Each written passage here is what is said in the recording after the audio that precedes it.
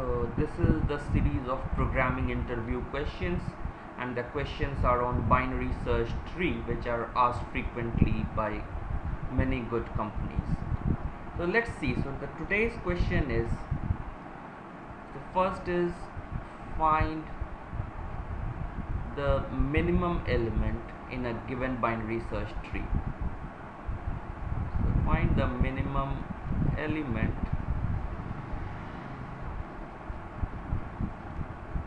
in binary search tree. So this is a question. So generally, what's the property? So let's first look at the binary search tree. So here I'm having a tree, like we have a 10 which is at the root, then we have inserted 20 which goes to the right, then we have a 5 which goes to the left subtree, then again 2 comes and gets inserted here, 15 comes and gets inserted as left child of 20. So now let's see, so which is the minimum element here? So we can directly find here by seeing that it's 2, but how to find out this one using a function or C code? So let's little bit examine. So one thing that we see is that in a binary search tree, the left child, so the left child is always less than the parent. So this is the property that we will use, and what we will do is that we will go to the root, then we will go to its left child which is lesser than the root, then again we will go to its left child, and if now there is no left child of this element or this node, then this will be the minimum element. So here the minimum element is 2. So similarly, if we were asked to find out, say, something like max element, so what we would have done is from the root we would have traversed to the right child, then again we would have tried to go to the right child, but because this has no right child, so this is the rightmost element of the tree and this is the maximum one. So this is quite easy. So now what we will do is we will see how to do it using iterative method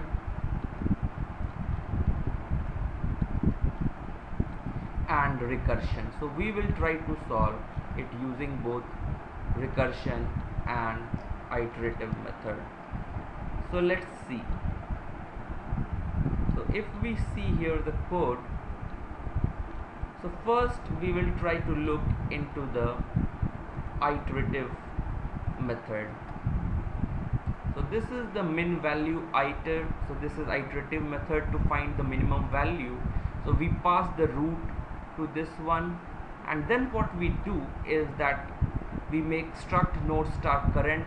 So we make a current which is a pointer to the root element, and then what happens if node is not null? So let's say in this one we had, let's say if we have something like 10, 20 and 15, 5 and 2, so we come here and what we do, so if we make current is equal to this node which where the root was passed, and if node is not null, which is not null here, so what we do is while current, so we assign current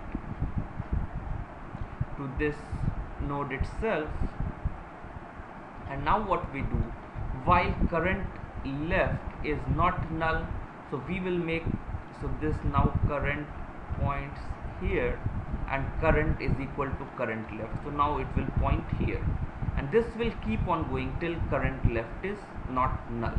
So after this one what we see is that if current is here, so current left is null, so it will stop here and then we will return current data which is 2.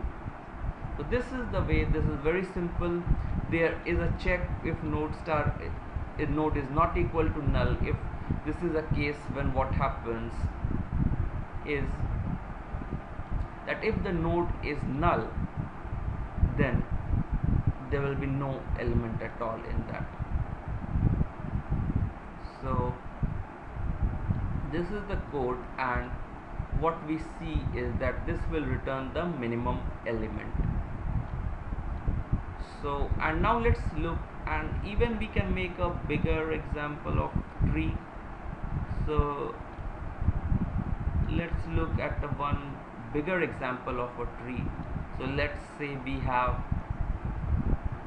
something like 100, 50, 20, 60, 10, 5 and then 1. So let's try to see now the recursive program for this one.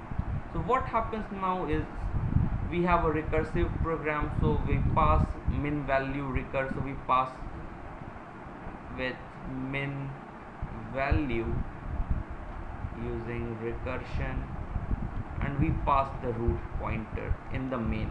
So now root is pointing to this one, and while node is not equal to null, if node is not equal to null, so root is not null here.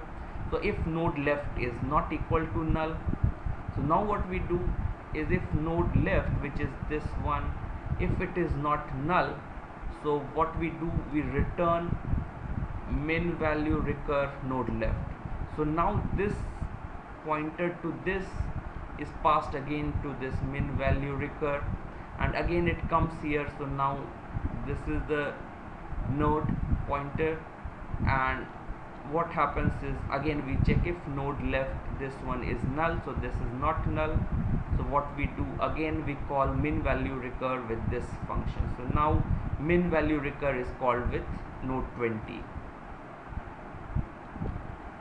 So now what we see, that again node is not equal to null and node left is not null, then again we call with this, so min value recur node left. So now this is the function, it is not null, again we come here, so we see if node left is not null, which is the case, we return min value recursion of node left. So we come here and this is not null now, so we again node left is also not null, so we go and return min value recursion of node left. So we come here, and now what happens is node left of this is null, so we return node data, which is 1, so we return a 1. So this is minimum value using recursion. So now what we will do is we will try to run this code and see what is happening. So let's try to